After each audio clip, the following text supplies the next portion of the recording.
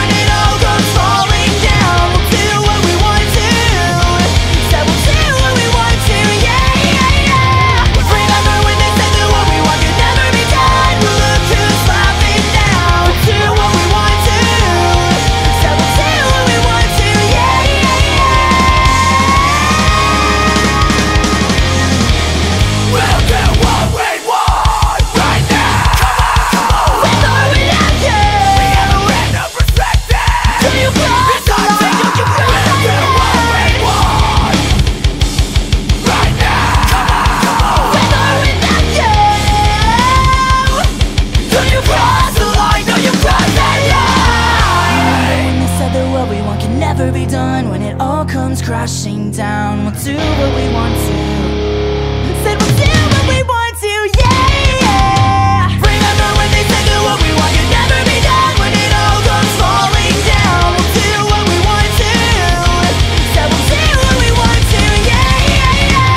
Remember when they said do what we want, could never be done. We'll look who's laughing now. We'll do what we want to. Said we'll do what we want to, yeah.